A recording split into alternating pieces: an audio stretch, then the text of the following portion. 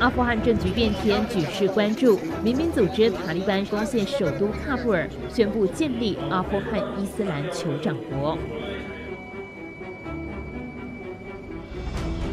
欧洲近来爆发新一波难民危机，波兰邻国白俄罗斯的边界出现大批难民企图穿越，波兰在边界部署军警，严阵以待。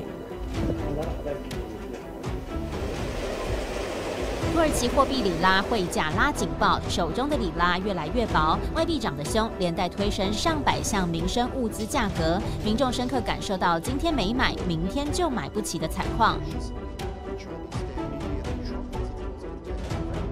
中国房地产开发巨擘恒大集团爆发财务危机，债务规模高达新台币约8.5兆元，震荡了中国金融和房地产圈。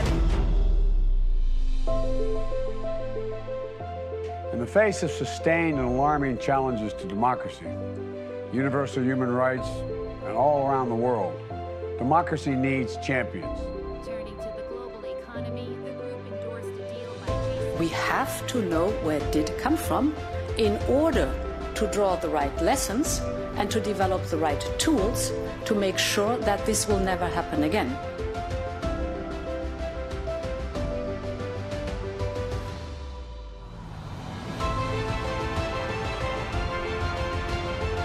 It's 1 minute to midnight on that doomsday clock, and we need to act now. What do we want?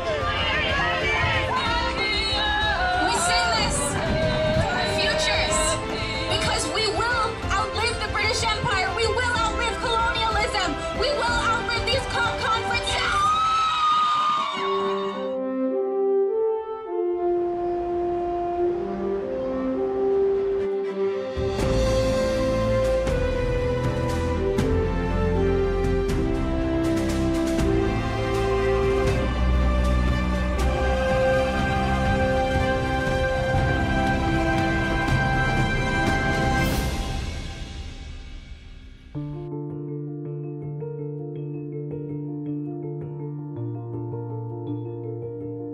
MeToo女权斗争打倒中共，MeToo运动打击到中国的权力核心，所以中共一定要包庇性侵者，但他越晋升，越多人会看穿他们的畏惧。